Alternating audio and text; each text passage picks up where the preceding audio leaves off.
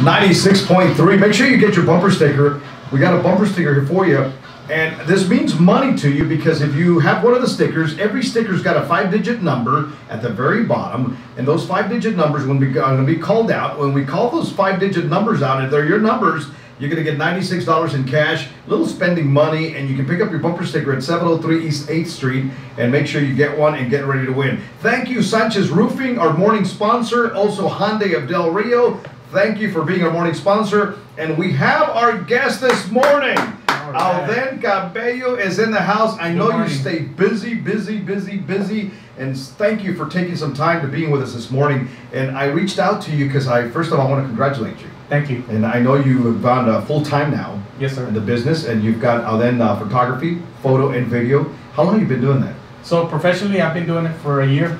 Just 2 weeks ago was my 1-year anniversary. Wow. Congratulations, brother. Yes, sir. Thank you. As Auden Cabello, LLC, and mainly photo and video. But it started about 15 years ago as a hobby. I started with my phone. I know there's a lot of youngsters, you know, right now with all the social media, TikTok, everybody's on their phone. That's how I started, and it gradually evolved into me purchasing my first camera, this DSLR camera. And right now, business is going good. I mean, I've invested in it. I have, you know, my gear, 4 cameras, drone, just about everything. It's part of what the work requires, that you be fully equipped and that you deliver what the client is requesting. You know, I'm getting goosebumps because, I mean, I love hearing stories like these because it's, you know, it's your passion, it's a dream, and you stuck to it, and this is what you enjoy doing, and you said, you know what, I enjoy doing this, I'm going to do something with it. Correct. Yeah, so I did have my full-time job, and I was doing it as a hobby, and then it eventually, you know, first customer approached me saying, you know what, I'll pay you to do a video, and right there it just jump-started. So the hobby turned into a business, a side business, and then here about several months ago, I was on the fence. I said, because work was so much, so I couldn't decide. I couldn't handle it. Having a full-time job and then also photo and video, and things just happened where I ended up resigning from work and dedicating full-time to photo and video. And there's some factors for those that are on the fence. I did ask around because you know, it was driving me crazy. And business owners, friends that I have, I would ask them, like, how do you determine, like, when's that point in life? I remember talking to you. Yeah, and you were one of those that I asked. Exactly. At an engagement. I think it was a wedding or quinceañera, I'm not sure. We were DJing and you were taking pictures, and you said, man, Sergio, I'm on the fence. I got a full-time job. This is my part-time job. But now my part-time job is keeping me so busy that, I mean, something's got to give. And that's what happens. You know, something's got to give. You know, it's like the old saying, if you do something you love doing, it doesn't seem like work. And it's very true. When you have that passion, that drive that you have, and you find something that you enjoy doing, you're gonna love enjoying doing. You're gonna enjoy doing it, getting up every morning, and the money will be there. Correct. And a friend of mine told me that. Hey, don't worry, just do what you love doing. The money will come. And, you know, sometimes things fall in place. And when you start, you're like, man, but where's the money? You know, I'm doing what I love to do, but where's the money? But you're a great example, and I'm glad you took that leap. You know, and not only that, but what a timing. Yeah, you know, perfect timing. God works in mysterious ways. He sure does. And then you went from, you know, going to your full-time business in photography, and then Del Rio was hit with the biggest, you know, I wouldn't say a problem, but the biggest issue or situation that we've never been through is with the immigration. Yeah, we had that migrant surge that got everybody off guard. So yeah.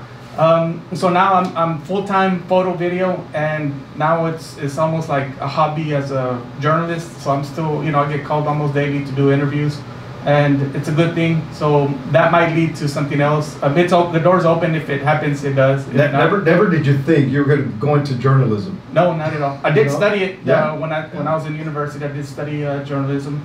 So I do have a little bit of a foundation, but.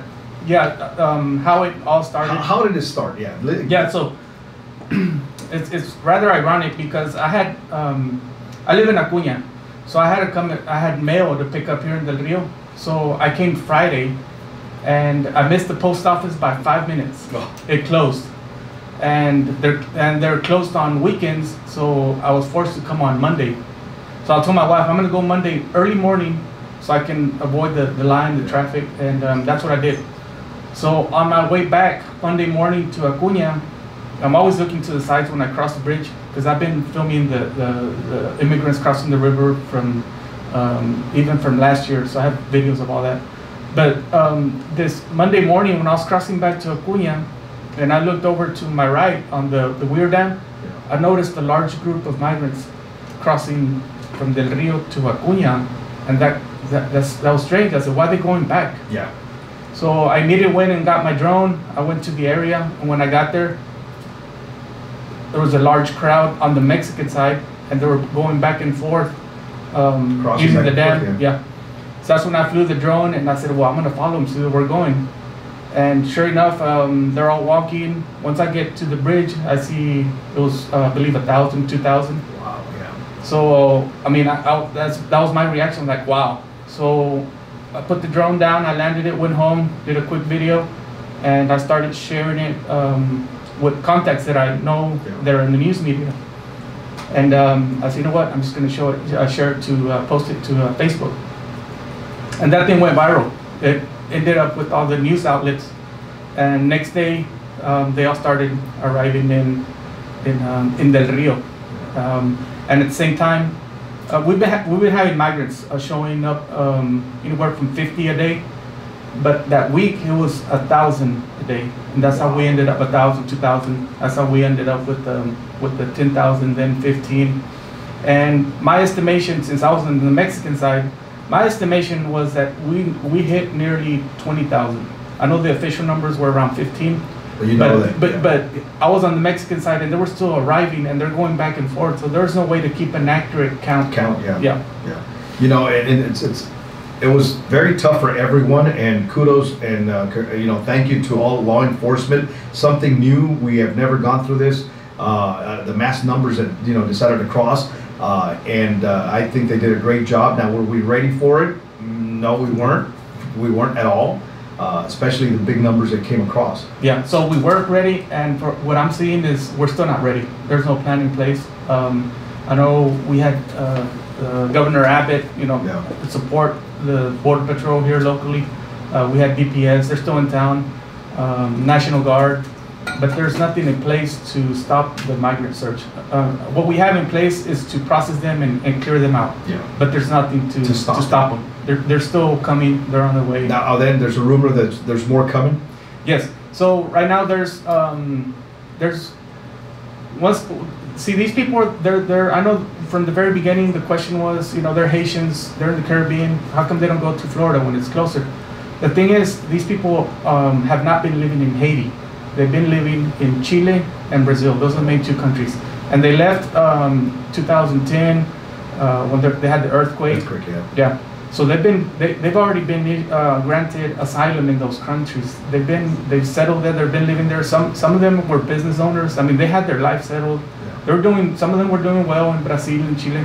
But then President Biden came into office, and the ones we interviewed, they said, well, we have a welcome from the new president, so that's why they're coming. And that's why they're coming. And they sold all their belongings, and one of the main reasons why they selected Acuña, and it's a good thing, bad thing. In Coahuila, there's no stronghold of any cartels. Yeah. And if you go to Tamaulipas in the Rio Grande Valley, over there they're paying up to $10,000, paying the cartels to get across the river. Wow. Here in Coahuila, they don't have to pay anything other than their bus and taxi. Yeah. So that's why it was Coahuila it's a hot spot for them, and more likely they're going to use it again if nothing happens if we don't get any support from the Mexican government. And one of the reasons I invited you first of all to congratulate you on your new business, and second of all that you've been on both sides of the border. You've been on the Mexican side, you've been on the U.S. side. You saw both. What was happening during that time. Now let me ask you. I read an article yesterday where some families traveled like 2 months to get here. Yeah, so there's some that have been traveling up to 6 months. Yeah, so it's a long journey for them. Yeah. But they say it's worth it. It's understandable. Some of them have they said they don't have they don't have a job, they don't have livelihood, and they have a family. This is so, I mean, there's nothing to lose for them. Well, and they take that risk. I said, and if we can make it, I mean, you know, that's their American dream. That's how they describe it. I mean, I see some on the Mexican side, once they arrive to the bank of the river, I mean, they're like, you know, Disneyland, or thank you God, you know, because just being at the river to them is like, you know, I already made it. Just cross the river, you know, I'll be processed and I'm in. What did you learn from this? There's a human element to this. I mean, you can see the people and you can see the suffering in their eyes, but at the same time, we also have laws, and it's that balance. You know, in Acuña right now, there's a lot of churches. Everybody's wanting to help, and then here in the U.S., there's a lot of you know, they I don't know the word, but they criticize them. You know, go back to the country. What are they doing here? Why are we going to support them? So it's that balance of being compassionate, but then there's also justice. And you know, we have to measure both. And at the end of the day, you know, what's the right thing? And we all have a purpose in life. Either we can help them, or we can stand up for what's right. And to me, that's a decision each individual has to take, and to me, it's hard. Yeah.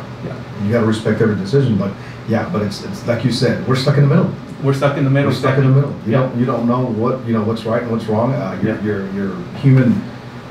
We're humans, and it tells you, you know, we got to help, and also what's the right thing to do. You know, because we can't take everybody in. No, we can't. Unfortunately, laws are laws, and we have to respect. And you know, and then with a group, you know, there's a lot of great men and women, like you said, businessmen that sold everything, that are coming to the U.S. to do the right thing, to work.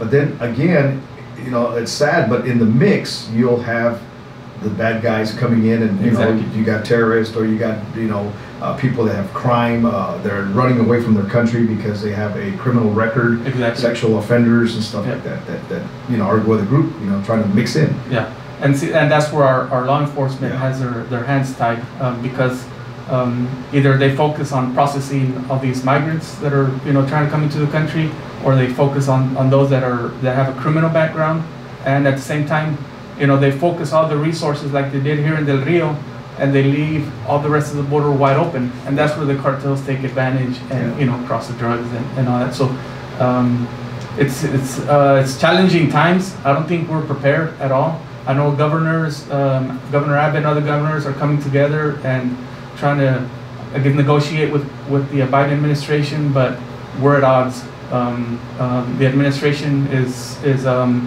their policy is let them in. Wow. So, you know, and we're caught in the middle, like you said. Yeah, so this may continue. Hopefully they do find other routes, but it may not impact us directly, but indirectly. But it will. Yeah. It is. It will.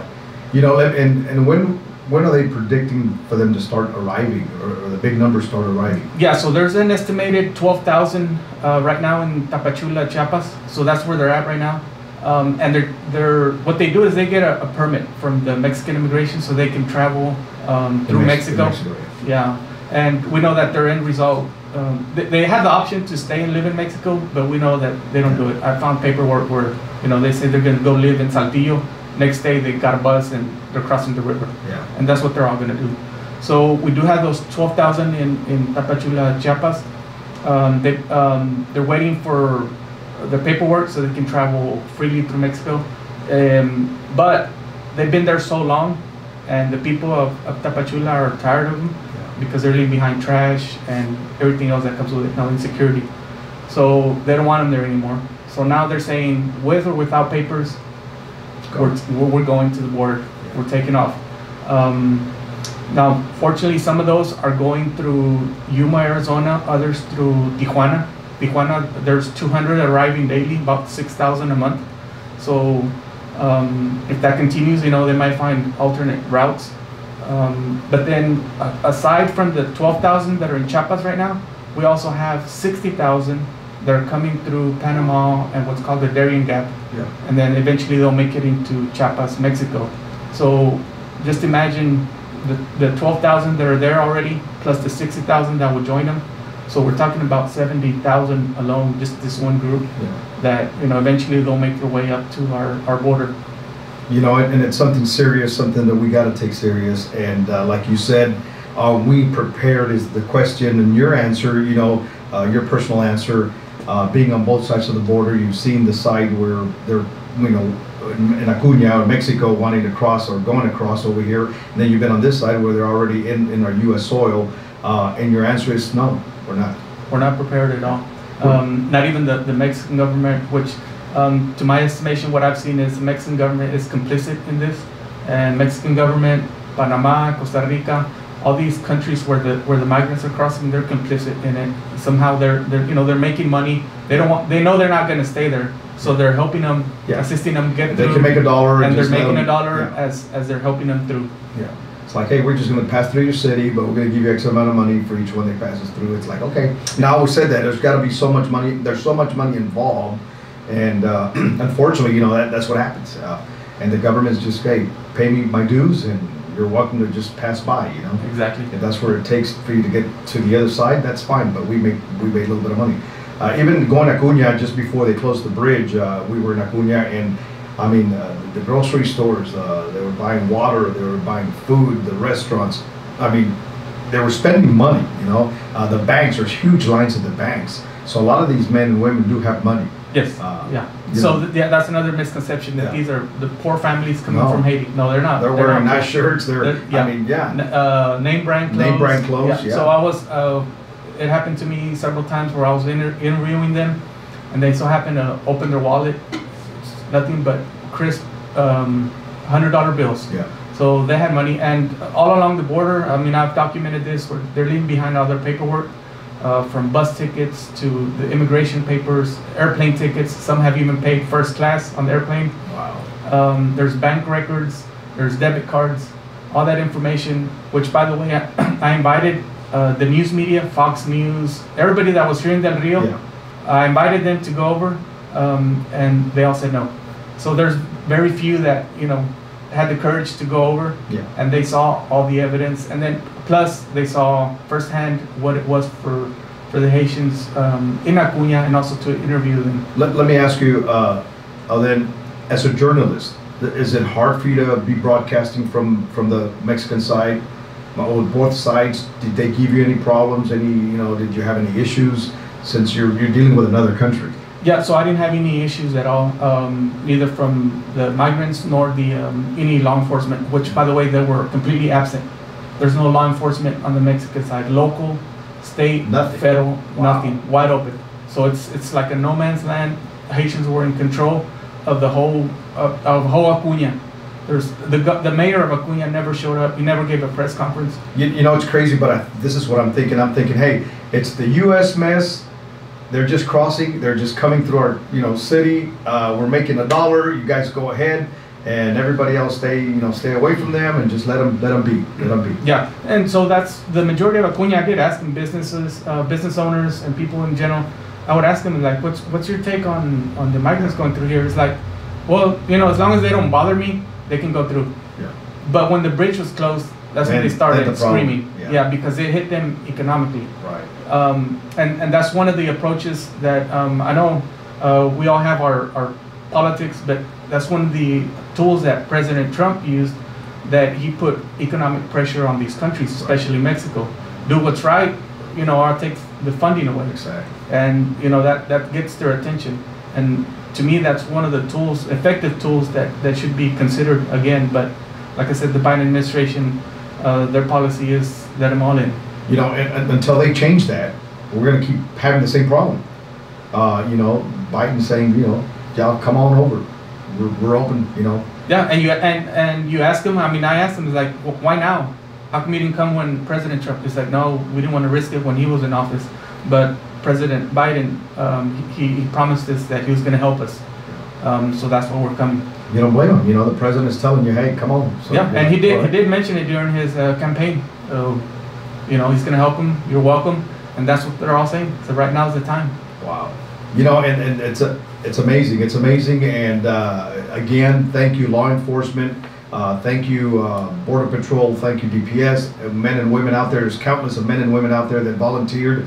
That will, you know, we don't know their names, but we know you were out there. Our city, our county, I know our judge, I know our mayor, everybody was working long hours, 24 hours a day, because safety was their main concern, the safety of our Del Rio and safety for our city.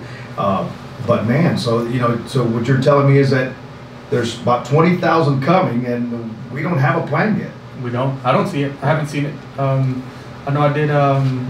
We had a visitors.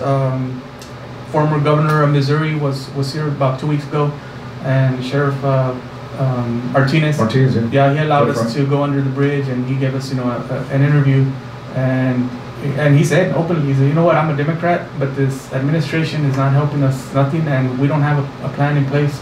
And so all we can have is intelligence that Mexico may provide us, but other than that, I guarantee we're in you, the same situation. If we would bus them all to Washington, just get a bunch of buses and send them out to Washington, I guarantee you something will be done.